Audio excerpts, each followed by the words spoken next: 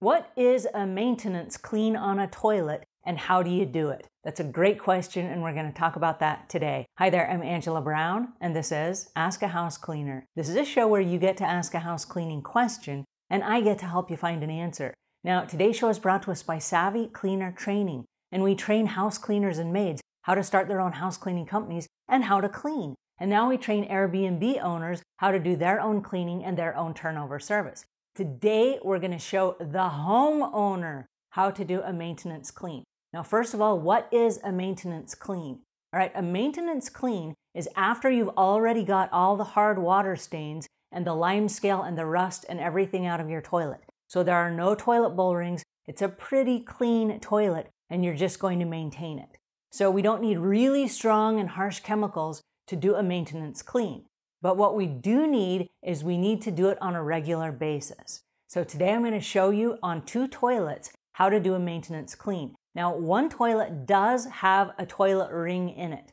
So the very first thing that we're going to do before we go in to clean any toilet is we're going to do a once-over. And the once-over is going to let us walk into the bathroom and we're going to look all around the bathroom and we're going to look at the pictures on the walls and see if they have dust on them and see if there are rings in the toilet and all these things. Because if there are rings in the toilet, we're going to let the toilet stuff sit for a minute while we clean the rest of the bathroom. And if it's a maintenance clean and there's not any rings in the toilet, we'll go ahead and we'll just do the whole process at once.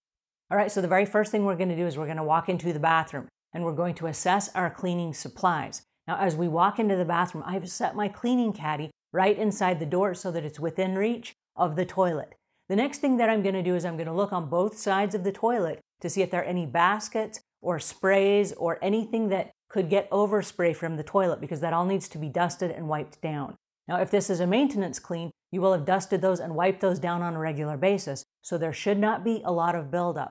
What we're also looking at is we're looking at the wall and the floor behind and around the toilet, because we're going to wipe that down as well. We just want to make sure that there's nothing back there that shouldn't be there. Toys, socks, junk, whatever, okay? We just want to make sure that we know what's back there. All right, now as we look around, there are dust on the pictures and we will dust those. But first, as we look into this toilet, there's a toilet ring, which it's been a couple of weeks since this toilet has been cleaned. So what we're going to do is we're going to make a paste of cleanser. Now, the cleanser that we're going to use today is Comet. And this is a common cleanser that you can find in any drugstore or grocery store or Walmart or whatever. It's readily available in the United States.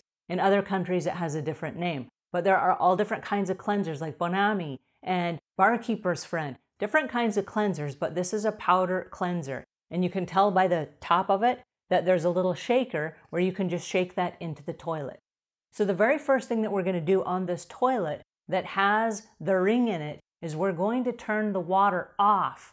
And as we turn the water off at the back of the toilet, that allows us to flush the toilet and all the water is going to dwindle so that it's not up as high as the ring. This lets the ring dry out a little bit so that we can put a paste on there and scrub it around. All right, so we're going to put a few shakes of the cleanser inside the toilet. Then we're going to take the toilet brush. This is the toilet brush that we're going to use. This is just a regular, generic, inexpensive toilet brush that has another piece on it that goes up and underneath the rim of the toilet. So you're going to use whatever toilet brush is at the customer's toilet, or if you're the homeowner, at your own toilet. So whatever toilet brush you have there will work for the maintenance clean. Okay, so what we're going to do is we're going to make a little paste and we're just going to brush the cleanser around the inside of the ring. Then we're going to let it set for about 2 minutes while we clean the rest of the bathroom. All right, the next thing that we're going to do is we're going to take our all-purpose spray and we're going to spray the toilet tank, the handle, the tank itself, behind the toilet seat, the toilet lid, underneath the toilet seat itself, underneath the toilet seat, the rim around the toilet, the base or the bowl of the toilet on the outside, and as we work our way back around to the back of the toilet and that little area where you can see the plumbing and the pipes, we're going to hit the wall and the corners of the room and the flooring, because this is just an all-purpose cleaner and we have a tile floor. So this is going to be completely innocent and completely harmless to all the stuff around the toilet, but it's going to pick up any overspray or any dust or any hair or anything that's behind that toilet area. We're going to do that on both sides of the toilet. Then we're going to take our paper towels, and we're going to use one paper towel on one side, and we're going to wipe down the top of the toilet tank, wiping with the corner of the tissue that we haven't used yet, the toilet handle itself. Then we're going to wipe down the toilet tank, the area behind the toilet seat, the toilet lid, the inside of the toilet lid, the toilet seat, the underneath side of the toilet seat, the rim of the toilet, the basin of the toilet, or the bowl on the outside of the toilet. And as we work our way back around the toilet, we're going to hit the wall and the area around the floor. And so now we're going to turn our paper towel inside out so that now we're using a clean part of the paper towel for the floor and the area around the toilet. So we've used two sides of our paper towel, which is pretty good economy, right? So now we're going to wipe our way out and around the toilet with one paper towel. We're going to take our second paper towel and we're going to spray our all-purpose cleaning solution on it. And we're going to wipe down, if necessary, all of the things that are around the toilet. This might be the toilet paper holder, or in this particular case, there are some sprays and there are some wipes and things like that. First, we're going to dust the little shelf that it's on because it's a wire rack. Then we're going to wipe whatever is down that has a solid surface. So now that we've cleaned the area around the toilet, the last thing we're going to do is take the same paper towel, spray some more all-purpose cleaner on it. We're going to clean the outside of the plunger, and we're going to clean the inside of the toilet bowl holder. Now, a lot of people miss this. And if you miss this, when you put your toilet brush back in here, it will pool up and it will create a little pool of bacteria water. So what we want to do is we want to clean that out as well so that's nice and clean. And as we flushed our toilet, we gave our toilet brush a nice little shower. And now as it goes back in, it's nice and clean and ready for our next use. If you keep your toilet brush holder clean, then every time you go to use it, you have a nice clean toilet brush to clean out your toilet. See? That's so easy, right? All right, now on the other toilet, we're going to do the exact same process. This time is a little different. There is a floor mat in front of the toilet next to the bathtub. The very first thing that we're going to do, and we always do this no matter what, whether it's our own personal home or whether it's a customer's home, we remove that rug. Because if we don't remove it and we get something on it, we have to replace it. All right, the next thing we're going to do is we're going to take the shower curtains and tuck them inside the shower so that, again, we don't splash anything out and ruin the shower curtains. All right, we're going to repeat the same process. And as we do, we're going to clean the toilet. Now, this one does not have a ring inside it because we did our once over and we see that there is no ring. Since there's no ring, we're going to go ahead and just start on the entire process where we scrub the toilet out with a few shakes of the cleanser inside the toilet.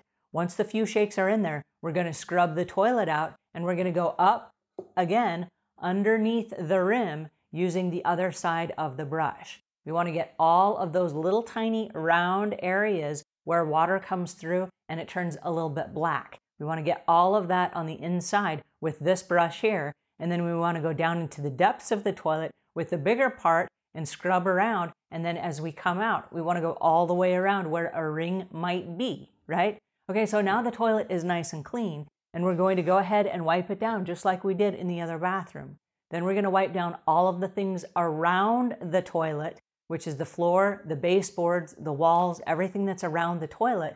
And then we're going to wipe down all of the books, magazines, sprays, anything else that's around the toilet. All right, now that this is done, we're going to fold the toilet paper in a little triangle. Now, the reason that we do this as professional house cleaners is because it's a signal to us this toilet or this bathroom has been cleaned. And so as the next house cleaner, if you're working in teams, comes through and they see the toilet paper is folded, they're going to give you a thumbs up and say, okay, the other house cleaner has already cleaned this toilet. Now, as you clean 10, 20, 15 toilets in the course of a day, sometimes you think you've already cleaned one because you go to that house on a regular basis. And if you're not paying very close attention, the corner of the triangles is your cue that yes, in fact, you were in here and everything looks amazing. Also, when you leave the toilet, the customer comes in and the first thing they see is the cue that yes, the toilet area has been cleaned, and it signals to them that yes, in fact, your toilet area is clean. I do want to make one note, and as a byproduct of the very last thing that we did, since this is a little toilet room with a door, after we were completely cleaning the area, we opened the door and went behind the door to get any hair or dust or anything that could have built up on the back of the door the baseboards, and the corner where the door meets the wall. Because when someone is sitting on the toilet, what they're going to see is any junk that's there. So you want to make sure the area is super nice and clean. All right, now your toilet area is really nice and clean. And this is how you do a maintenance clean for a home or an Airbnb or your customer if you are a professional house cleaner. This is what we call a maintenance clean on a toilet. All right, I hope that helps you a little bit. I hope this was fun for you and it was easy enough that you can understand all the different elements of it. And the more you practice, the faster you get to the point where you can clean a whole entire toilet area room in about 2.5 minutes. I know, it's pretty awesome. And then the toilet area is always nice and welcoming. All right, I hope that helps. If it does, please pass this along. And until we meet again, leave the world a cleaner place than when you found it.